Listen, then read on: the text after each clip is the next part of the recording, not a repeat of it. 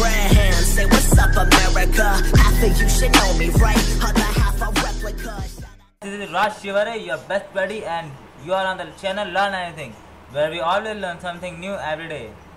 So in the last video I have shown you how you can show your image and how you can get the info, that is information of the given image, okay, just like the size and the format, and that's all, stuff like that. Well, in this video I'm going to show you how you can cut out a piece from your image, okay. That means this is you can think about it like cropping your image. You might have do this a lot of time when you try to upload the videos on Facebook. It needs the photos used to be cut out so that it sets on a specific dimensions for the Facebook profile picture, right? Well, we will not go into that that high level stuff, but we will do something really cool, and that will need a 4-tuple input, okay. So let me first of all explain you what I am talking about. So this is the image that I am gonna use, and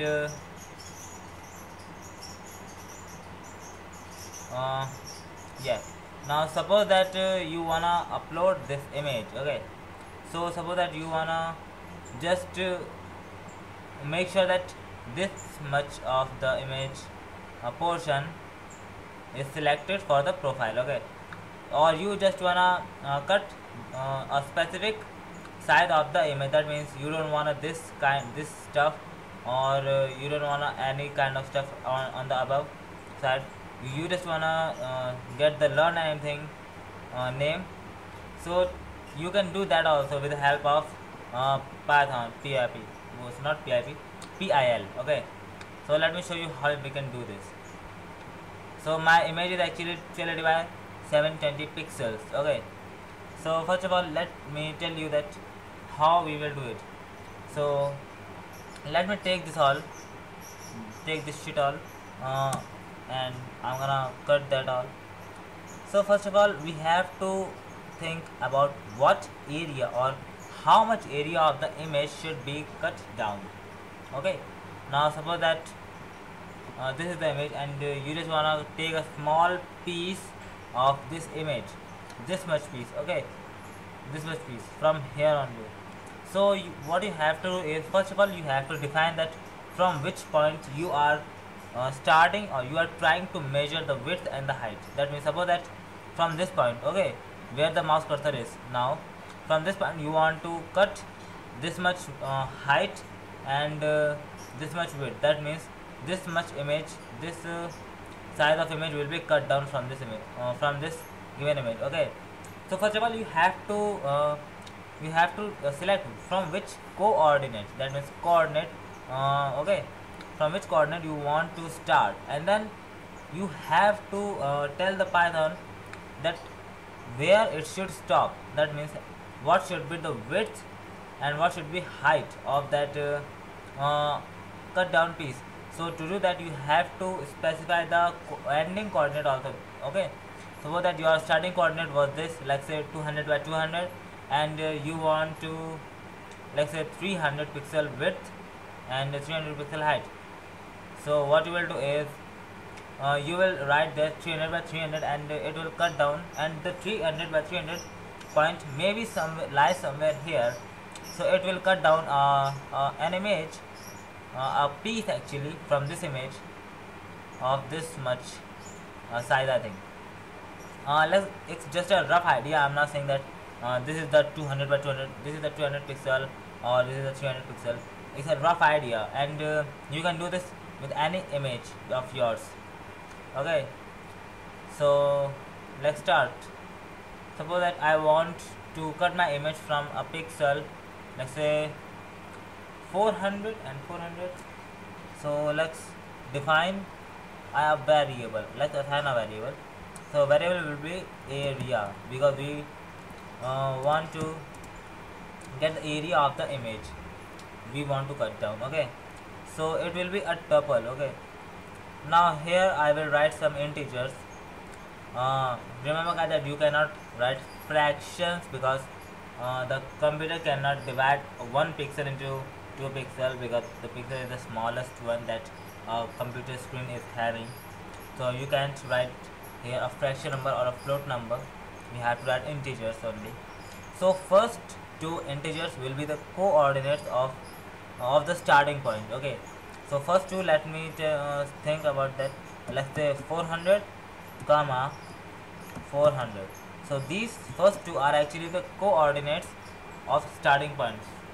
So I think if you have a good understanding of coordinate geometry, a maths topic, then you might not be surprised with the coordinate system. Okay, and now the next two will be the ending point of the image.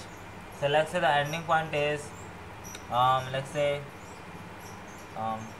800 comma 850. Okay, so this is the area of our image. The first two numbers, this number was the coordinate of starting point and this is the coordinates of the ending point. Okay, so first of all, what do we have to do is, let me just cut this thing. I have to write here, instead of show, let me first of all define a new variable. The variable will be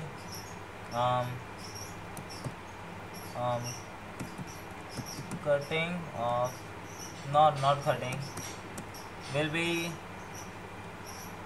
what name it should have, like say new underscore image.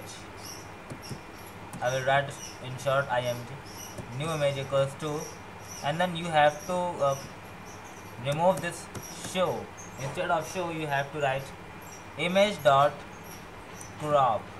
So it will actually cut the piece of the image you want, and here you have to write this variable area. Well, you can directly put this much. Okay, wait a minute.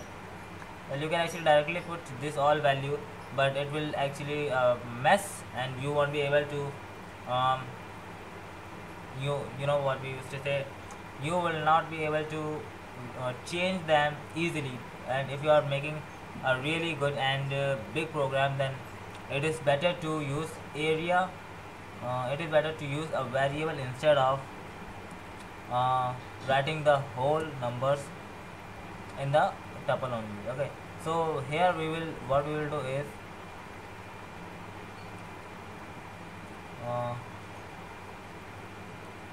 so here what we will do is we will just write here area variable. Okay, this area variable is this area.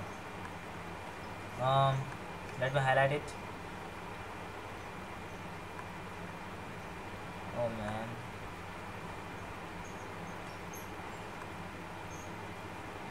oh wait a minute. Okay, so this area is actually this variable which we are representing. Okay, area. So what it will do actually, okay, obviously guys, you may have a question that what will this function do. So the thing is that this function will actually cut down a piece from your image according to the given numbers given input. Okay, and remember that this is actually not this image. Okay, this is not this. This image word is actually a variable for our image object. It this image refers to this variable. Okay, that means our snapshot underscore edited dot jpeg. Now once we cut down the image, that new image will be stored in this variable. Okay, and now we will have let me just write here image, not image, new underscore image, then dot show. Okay, new underscore image dot show, to show the new cut down area of the image. So let's start. Let me run it again. Okay. So okay guys, so we got an error, and the error is unexpected indent. Okay, where the indent is. Okay, this is the indent, unexpected indent obviously. So now it should work. Let's just run it. Let's just make that thing work. this this is what new programmer used to have in their mind, that just make that thing work, don't care about efficiency and other things, just make that thing work. So this is what I am doing also this time. So it is running. You can see here, this is the console where the program is actually executing. Process finished. Okay, so you can see that guys, we got a cut piece of our file. Let me show you that the original file. Well, the original file was this. Let me get it right for you. Okay, so our original file was this. Okay, and the cut down file is this. The cropped image is this. So this is how you can actually specify, or you can actually remove an unwanted part of your image to make that image look good and other kind of stuff. Okay, so this is how you can actually crop your image in the PIL, and this function is really helpful in making different types of applications which uses images. And now you may have a question in your mind that we are having Photoshop, we are having different types of photo editors, then why are we doing all this stuff in the Python PIL library, right? We can do all this thing in other software also. There are a lot of free and paid softwares for us. Well, the answer for this is that those softwares are just for your help. You cannot use them in your programs. You can use them actually, many of them you can use, but you have to get the permission from the owner. But now this Python image library, you can use it in your program without asking for any permission, and this will add more quality to your applications actually. And I know that you will make applications which will be really good, and this kind of question really pops up in many people's mind, many students' mind. So my work is to answer these kind of questions, and I hope that I am getting some success in this, and I'm doing right. So if you have any questions, or if you want to suggest me that what I'm doing wrong, and how can I solve the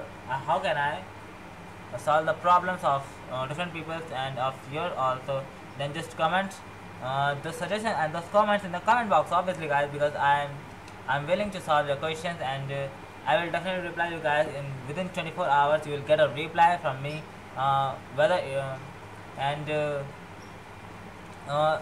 once again guys, please don't forget to subscribe, and if this video helped you, then please subscribe. And if you don't like this video, then you can also give it a dislike, but I hope that you like this video, because I thought that people will like who are having interest in Python, and who really wants to get programming understood. So if you have any questions, and if you want to suggest me anything, then just comment that in the comment box. I will definitely read them, and I will try to apply them in my videos, and I will definitely reply you guys. I will definitely try to solve your questions, because I know how it feels when someone is having a question and he or she is not able to solve that question on his own. So I will try my best. I will give my best shot to solve that query, solve that problem. But there are so many errors that are not solvable with me. But those errors are really high level errors, and it is really less probability that you will get those kind of errors. So if you have any kind of error, they just post that in the comment box, and I will reply you guys within 24 hours regarding any kind of news of that error. And most of the time I used to solve the errors. So there are very less error that I couldn't have solved, but there are many errors that I have solved actually. So if you have any question, once again I am saying that if you have any question, then just don't hesitate, just comment that in the comment box, and I will be there for your help. I will just reply in within 24 hours. Okay, so you will get a reply, definitely you will get a reply.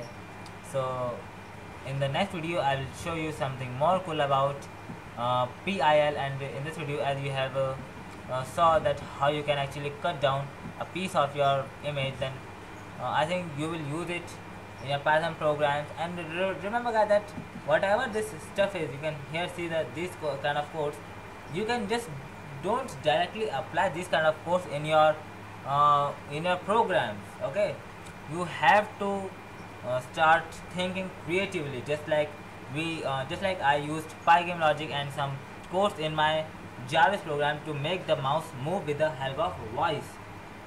So that kind of creativity you also need to show. And I know that you have a lot of creative mind, and you can do everything whatever you want, and I will be with you in your every journey. So don't forget to subscribe, and just ask me any question. I'm just a click away from you, and in the next video I will show you something more cool stuff about PIL. And that's it for this video. So till the next video, goodbye.